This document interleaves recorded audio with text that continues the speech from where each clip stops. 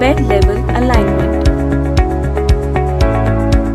This video is to show the process of aligning bed at a perfect level to operate the machine properly. As shown in video, you can see bed level is disturbed and not aligned properly. Do the bed level alignment if you are not getting a proper cut at certain corner.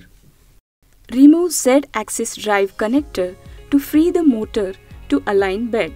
As shown, only one acrylic piece of 5 mm height is fitting in between cutting head and bed. Operate X-axis and Y-axis by keys as displayed on monitor at all 4 corners to check 2 axes.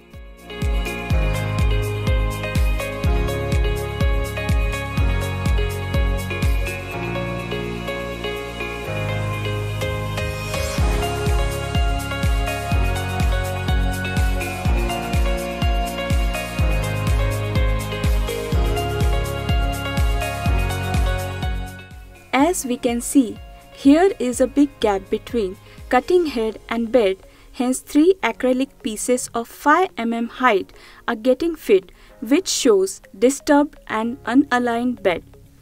To equalize the bed level, keep piece of 5 mm thickness at one of the corners to align beds manually with the help of pulley at 5 mm height from nozzle.